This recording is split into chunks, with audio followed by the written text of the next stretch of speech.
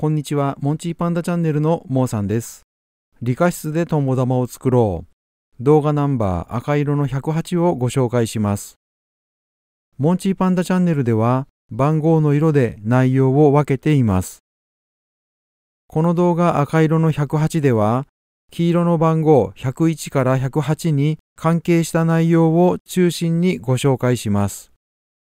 では A からスタートします。パーツを粘土で固定する場合、左側の形が理想的です。右側は粘土の量が多いです。100均の粘土2種類を試しましたが、オーブン粘土の方をおすすめします。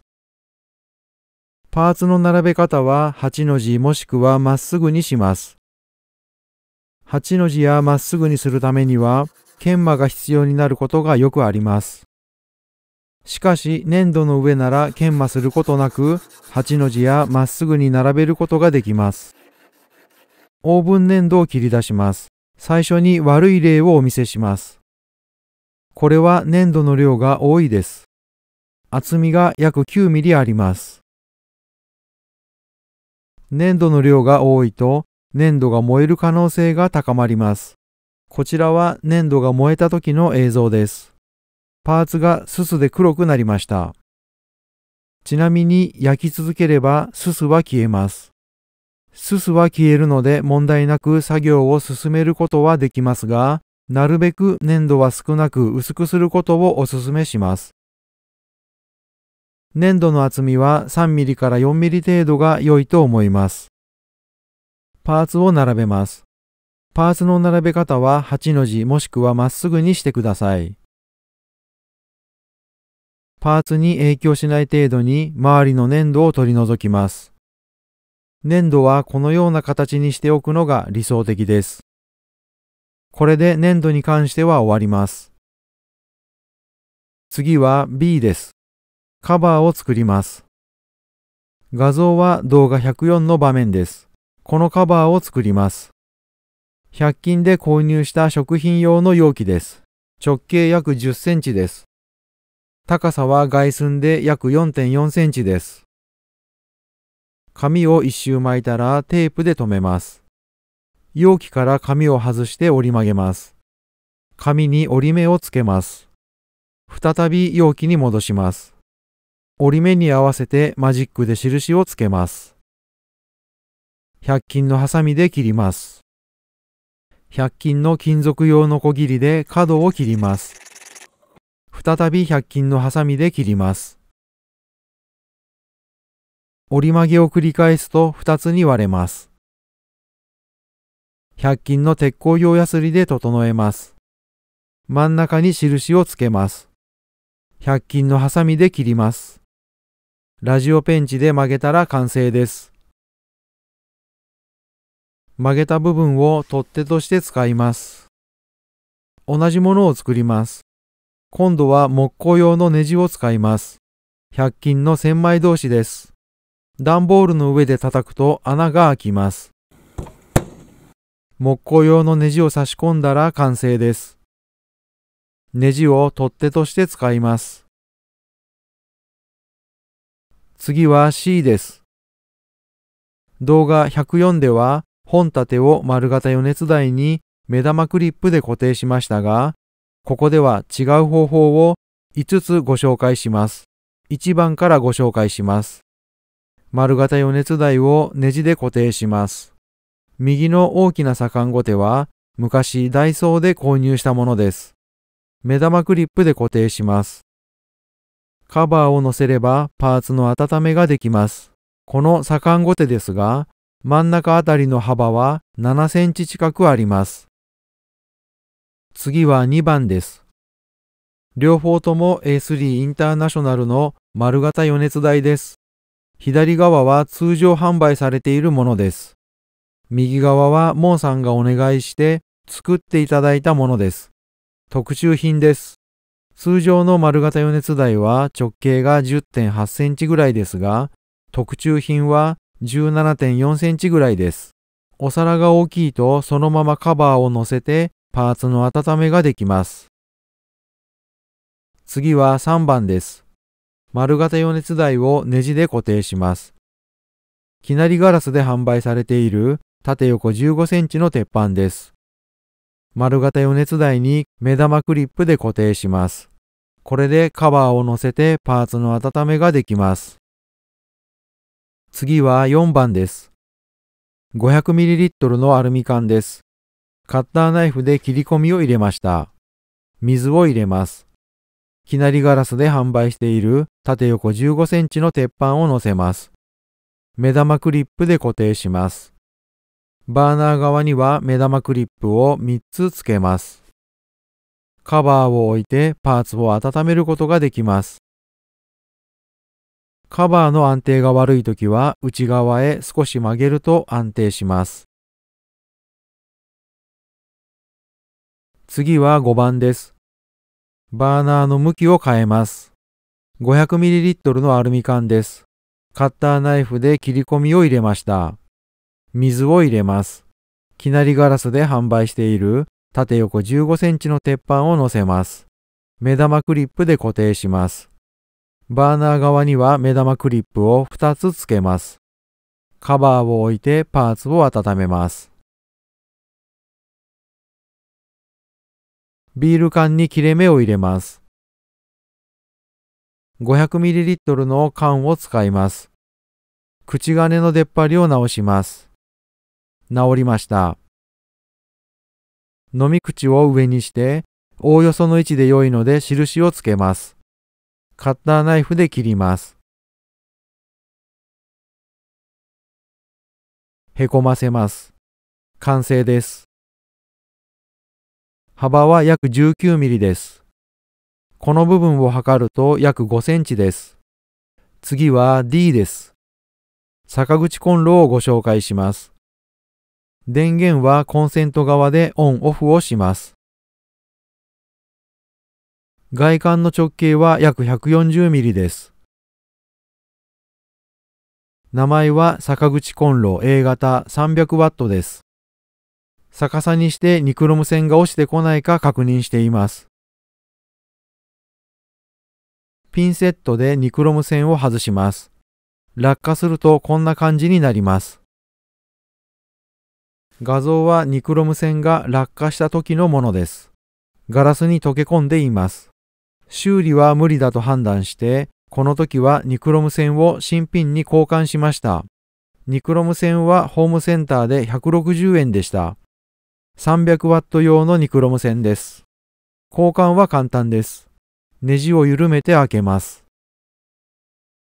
この2本のネジを緩めればニクロム線は外れます。ニクロム線はこの2本のネジから内部へと続いています。この2箇所の穴から先ほどのネジにつながっています。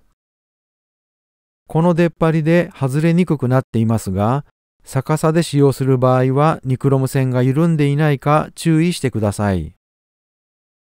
これはニクロム線をイメージしたものです。本物のニクロム線ではありません。以前ニクロム線が切れた時はねじってつなぎました。この修理方法が正しいのか不明ですが、ねじってつないで何年も使用していましたが、問題はありませんでした。取っ手としてクランプを使います。右はアルミ製で軽いです。左の赤色は100均の鉄製です。鉄製の方が熱が伝わりにくいと思うので、鉄製の赤色の方を使用しています。取っ手をつけたら横向きで置くことができるか確認します。実際の作業で横向きに置いている場面です。坂口コンロの設置例を3つご紹介します。1番からご紹介します。右と左は100均の商品です。真ん中はゆで小豆の空き缶です。すべて使えますが、今回はゆで小豆の缶を使用します。水を入れたらきなりガラスの縦横15センチの鉄板を乗せます。鉄板の上に温めたいものを乗せます。100均のケーキの型を乗せます。坂口コンロ 300W を乗せて温めます。次は2番です。空き缶に水を入れます。鍋をかぶせます。100均のケーキの型です。ガラスを入れます。坂口コンロを乗せて温めます。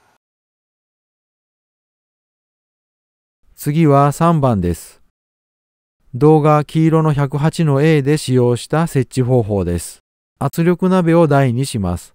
手回しろくろも使えますが、100均の回転テーブルを置きます。100均のストッカーに水を入れます。きなりガラスの縦横15センチの鉄板です。パーツを並べます。100均のケーキの型です。坂口コンロを乗せて温めます。岩谷のトーチバーナーを机の上に置きます。ちょうど炎がパーツに当たる高さです。回転しながら炎を当てることもできます。100均のケーキの型です。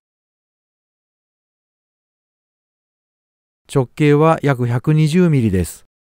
高さは約60ミリです。坂口コンロを乗せて使用します。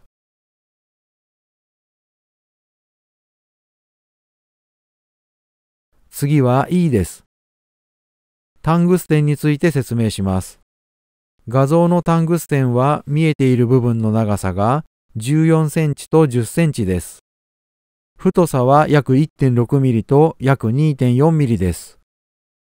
48ステンレス棒に C1W 無色透明をつけました。鉄板の上にハサミで切り落とします。左官5手で押さえます。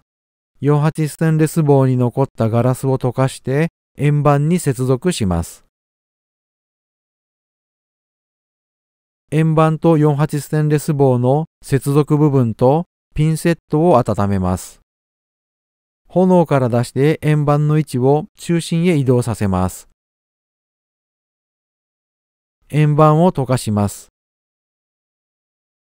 斜め下に向けて溶かすと中心に空気が入ります。動画110では空気が入らないように溶かしましたが、ここではあえて空気を入れます。タングステンが赤い状態のまま差し込んでいきます。力を入れて差し込むとタングステンが折れるので、力は入れないでください。赤い状態なら優しい力で差し込めます。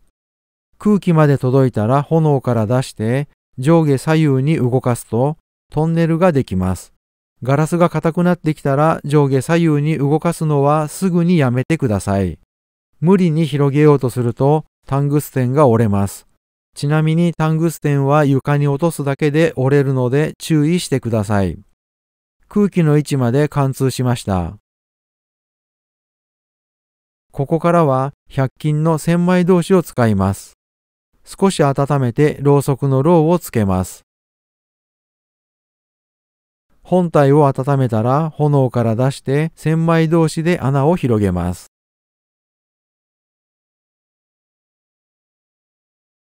こちらは100均の魚の串です。先端は100均の鉄鋼用ヤスリで丸くしました。魚の串で先ほどのタングステンの真似をしてみます。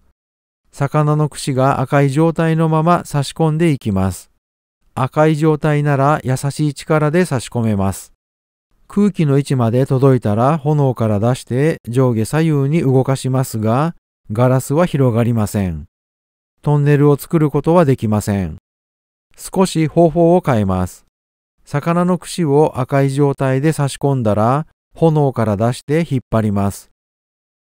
中の空気が一緒に伸びてくるのを確認しながらゆっくり引っ張ります。タイルカッターで切りました。穴があります。100均の千枚通しで穴を広げます。この時炎に入れすぎるとガラスが溶けて穴が閉じてしまうので注意してください。もし穴が閉じてしまったらもう一度魚の串を刺して引っ張ってください。穴が広がりました。ろうそくをつけてさらに広げます。佐竹ガラスのホームページです。ランプワーク用品をクリックして下に進むとタングステンがあります。きなりガラスのホームページです。バーナーワーク用品の引っかくをクリックするとタングステンがあります。A3 インターナショナルのホームページです。工具類を開き、コテ類、引っかき、模様付けをクリックするとタングステンがあります。次は F です。動画102の B と106の B に出てきた道具を紹介します。2番は U の字に曲げたステンレス棒を先端に溶接したものです。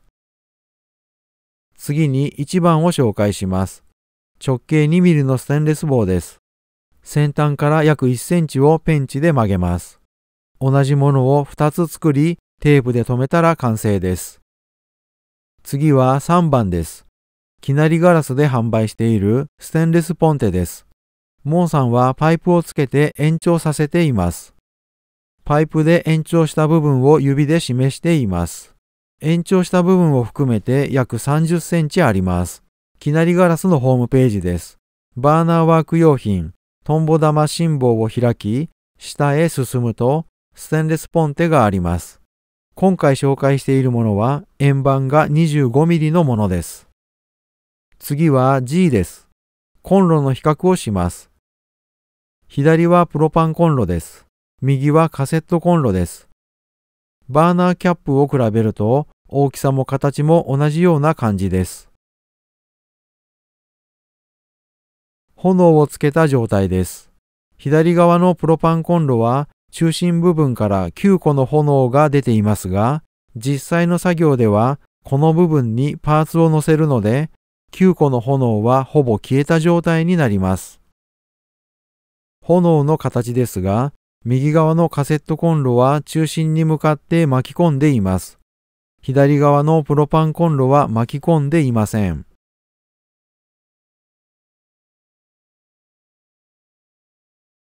こちらはホームセンターで購入したワッシャーです。直径は約5センチです。厚みは約2ミリです。ガラスを並べます。一番長いものは約 2.5 センチです。並べた状態での直径は約 3.8 センチです。プロパンコンロに乗せます。強火で10分間温めます。先ほども言いましたが、プロパンコンロは炎を巻き込んでいないので、ガラスが溶けることはありません。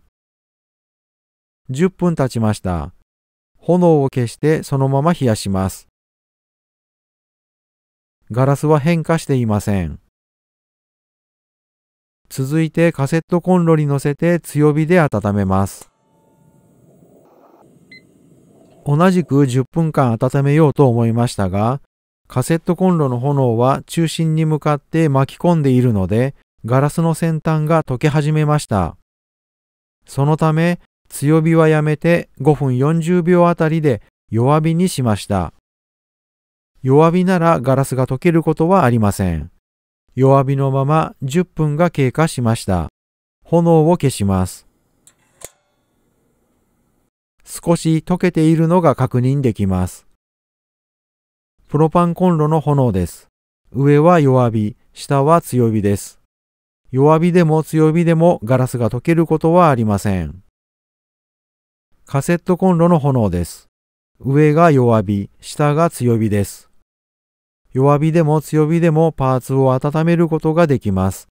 ただし強火の場合はガラスが溶け始めるので注意してください。次は H です。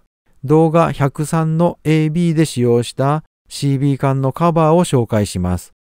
動画103の中でもお伝えしましたが、パーツを温めるときに CB 缶のカバーは必要ありませんが、一応紹介しておきます。100均のハサミで穴を開けます。100均の缶切りで上の部分を切ります。100均のハサミで切ります。100均の鉄鋼用ヤスリできれいにします。これで完成です。ちなみに100均の千枚同士で穴を開けることもできます。最初に言いましたが、パーツを温めるときに CB 缶のカバーは必要ありません。次は I です。パーライトを入れているゴミ箱です。高さは 57.5 センチぐらいです。内側です。12センチぐらい空いています。硬い状態です。柔らかい状態です。硬い状態になったときは、中身を一旦出して元に戻すだけで柔らかい状態に戻ります。パーライトを段ボールやビニール袋などに一度出して入れ直すだけです。必要かどうかわかりませんが、ゴミ箱の底にはベニヤ板を入れています。パーライトをゴミ箱に戻したら作業完了です。入れ替える前の硬い状態です。入れ替えた後の柔らかい状態です。パーライトは園芸用品です。粒の大きさは約2ミリのものを使用しています。次は J です。動画102の A では岩谷のトーチバーナーでトイレに行く話をしましたが、それを再現します。モーさんはトーチバーナーを使用して実際にトイレに行ったことはあります。トイレの中にガラスを置く場所を事前に準備しておくことをお勧めします。映像では段ボールとペットボトルでガラスを置けるようにしています。ガラスだけを温めているとステンレス棒が冷めてガラスが落ちる可能性があります。ガラスとステンレス棒の接続部分を冷まさないように気をつけてください。手元の拡大画像です。段ボールとペットボトルでガラスを固定できるようにしています。これで両手を離すことができます。これで動画ナンバー赤色の108を終わります。理科室でトンボ玉を作ろう。モンチーパンダチャンネルのモーさんがお送りしました。ではまたお会いしましょう。